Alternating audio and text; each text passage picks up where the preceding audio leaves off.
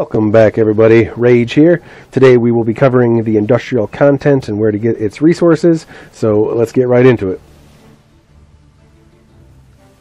And here we have an oil rig looking type structure. This is known as the lava vent. It is one of the static nodes. These static nodes do not move on the island, so if you find an island that has one of these, then you can continuously come back and replenish your resources from it. If we run up to it and access the inventory, you'll see that we can pull out the orichalcum metal. This orichalcum is used for crafting some of the industrial content. You will need it for just about all things. And here is the other static node. This is the sulfur pit. It also looks like an oil rig connected to a little pool. It kind of looks like a pool of acid. If you go up to the inventory, access it, you'll see that there is pure sulfur, and you can go ahead and take all of that out of there, and this will be another resource that you will be using to craft the industrial content. And then we'll go ahead and talk about the transient node for the industrial content. This is the geothermal vent. It does look like steam just coming out of a little ground node here. One thing to note about these is they do move every week, so if you do find one and you put an ore miner on it, then you will have to relocate it on your island somewhere and put the ore miner back down on it to continue to generate the brimstone. So we'll go ahead and throw down ours here.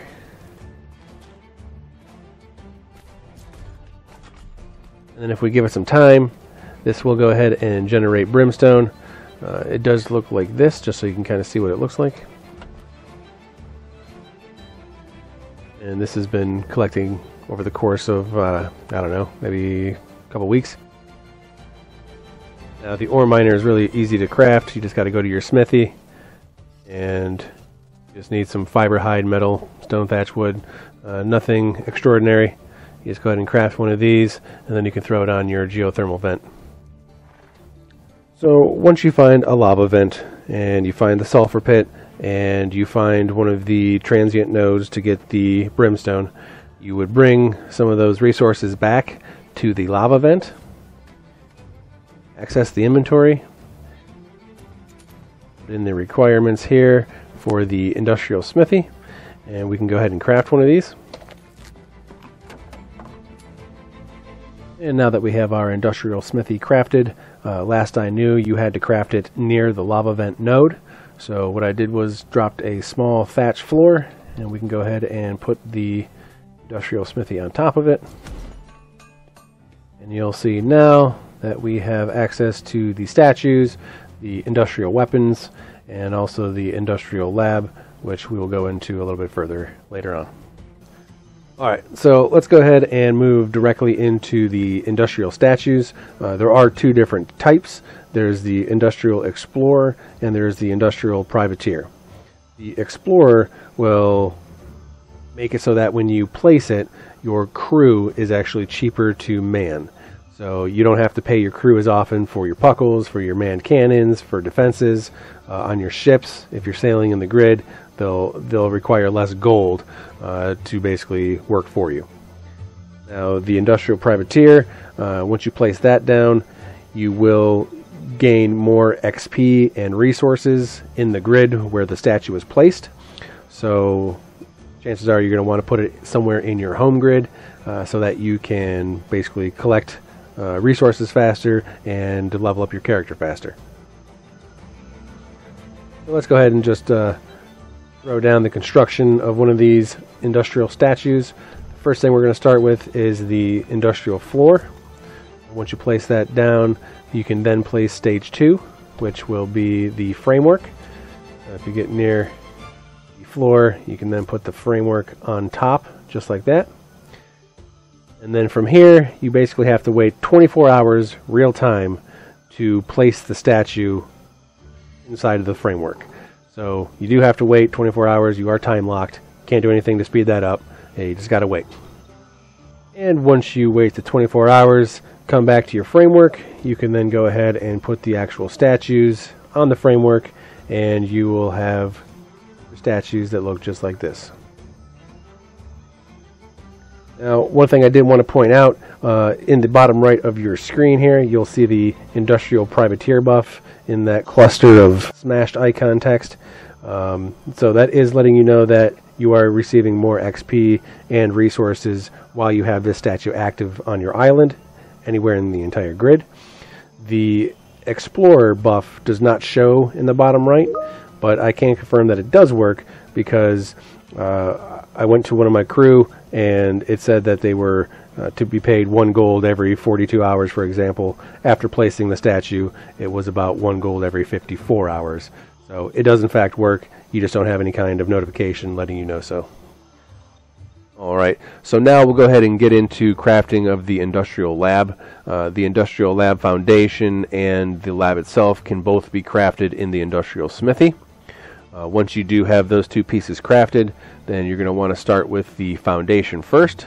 So we'll go ahead and get the foundation placed here. And then from here we're going to go ahead and toss down the lab itself right on top of the foundation. And then you'll see that we have now become slumlords and have crafted our very own meth lab. So from this meth lab, we're going to go ahead and look at the inventory. You'll see that we have access to crafting an armory station, the astronomy, culinary. Here's the industrial shacks that we'll use to place these different types of studies into. Here is the structure studies, and here's the vessel studies. So we'll go ahead and craft one of each.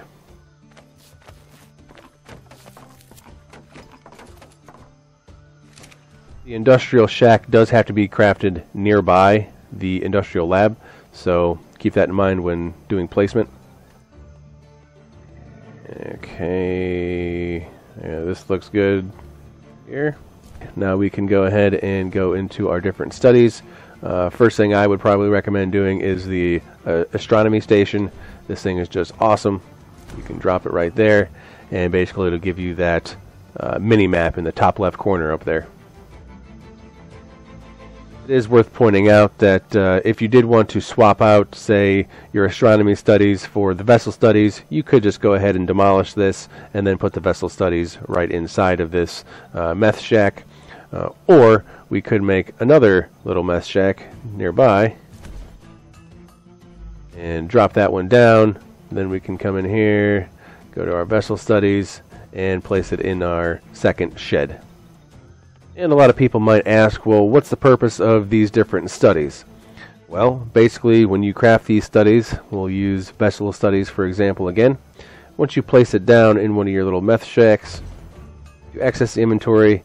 You can see that you can make different qualities of, let's say, cargo racks or catapult railings. So if we actually pick this up here, go ahead and place it back down. We'll do a search for cannons. Let's look for cannons. So here, large cannons. This is a 148 masterwork blueprint, for example. You can just craft that and craft that and craft that. One thing we're going to do, if we pick this up, place it again, go back into the inventory, our large cannons, weapon damage 134. I don't like that. Go ahead and pick it up, place it again, large cannon 126, even worse. Pick up, place down, 131. That's better than 126. But you can keep doing this until you find something that you want to craft in a high percentage. And then some of the other things that you can craft would be the culinary studies, which I don't even know why this exists, because you just make normal stuff that you make anyway. There's no different qualities of it. I don't know, just a more convenient place to make food, I guess. But the other one would be the armory. Go back in here. Same thing with the vessel studies, with the different types of qualities of railings and such. This one has weapons, has armor. Right here, here's a masterwork plate helmet. So you can do the same trick. You can pick it up, place it down until you get something that you want. But one of the coolest things that you can craft is the structure studies. If you access the inventory, we will now have access to the Industrial Wonder, and it goes stage 1 through stage 6. Once you complete stage 6, you then get a permanent passive buff of plus 10% intelligence for your entire company in all grids. So we'll go ahead and craft these up.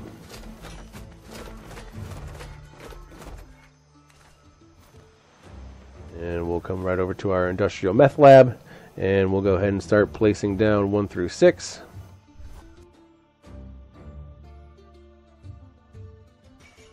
Now see observatory complete, intelligence buff awarded. So that will be a passive buff again, plus 10% across the board, any grid. And that pretty much concludes everything that is important with the industrial content.